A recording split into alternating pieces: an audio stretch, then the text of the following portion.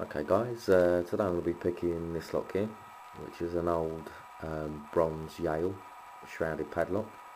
This was given to me today from a good friend of mine. I'd helped him out a couple of weeks ago with something. He was moving house, and he gave me this as a little thank you. I think he said he bought it off of eBay a couple of days ago.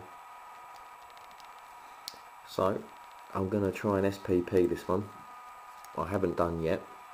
I did rake it earlier because it's a little bit seized up, so I give it a rake and it popped open. As far as I know, there's no security pins in this one. I'm going to SPP it. Don't want to do it any damage by raking it.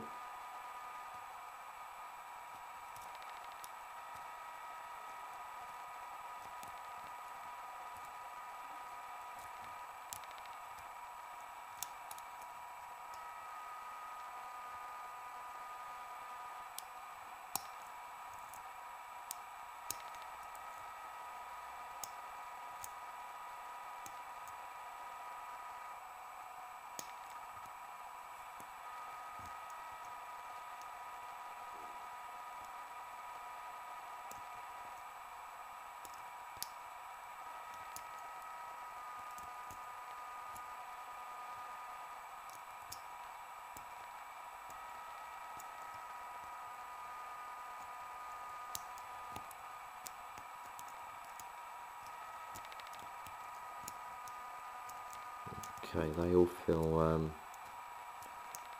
like they're actually set, so I may have maybe overset one or two. Just try and release tension a bit. There we go. Yeah, one of the pins were slightly overset there. It's a little bit gunked up inside, so sometimes it feels like they're set and they're not, or they're overset. Okay, there we go, that's picked. There is something a little unusual about this lock, which I'll show you now. There we go. It's actually got a hinged shackle on it, which I thought was quite strange. You wouldn't normally see that on a pin tumbler lock. It's a sort of shackle you'd find on like a lever type lock, but not on a pin tumbler. It's a real nice lock. It's bronze rather than brass. You can tell it's an old one because the Yale is written in capital letters. All the older ones are all written in capital. I'm not sure what sort of year or decade they changed over to the smaller letters, but that's a good indication anyway of an old Yale capital letters.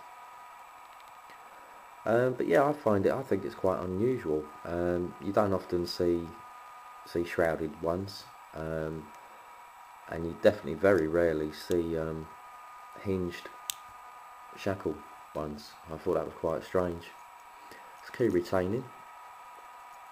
The only downfall is it doesn't come with a key, but I'm going to have a go at impressioning the key for this lock.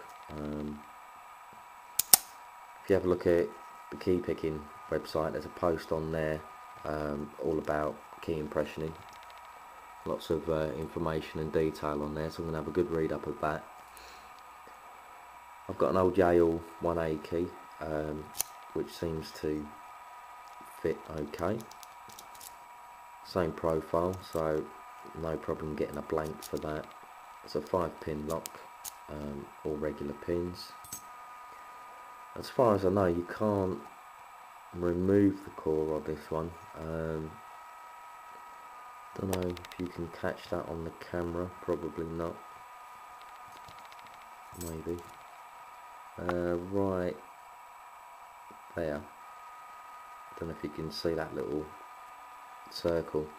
It looks like there's a pin that goes through there and out the other side. I would imagine maybe that retains the core. Maybe if you push that through or drill that through, you may be able to drop the core out, but I don't want to go messing about with that. so I'm going to have a go at impression in it. What I've noticed as well inside the lock, if you run your pick across the bottom of the keyway, I don't know if you can hear that,